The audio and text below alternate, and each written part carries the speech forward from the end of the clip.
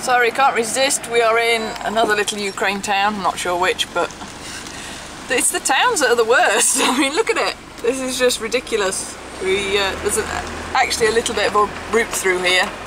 You just have to take it in turns with stuff coming in the opposite direction. Oh, blimey. It's a long drive today, but we took the long route, which Vitaly assured us would actually be quicker, and I think he's right. Because despite this is the worst bit that we've seen, I think, just here. You can see by swingometer how bouncy it is, and how big the potholes are, and how people just like to swerve onto your side of the road to avoid them. Look at that puppy there, that's a nice one. But they're just all down the road. And then, in the distance, you can see the gleaming top of a church, covered in gold and precious jewels. So I don't know where the money goes, but yeah, just through the trees there.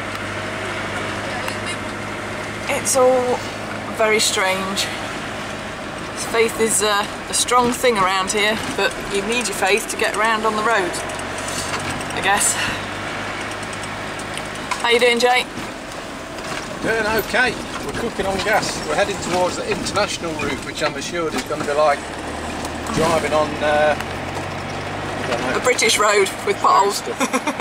A German road, we'll go for that. We'll go for a German road. Cool, right, shutting off now and wish us luck.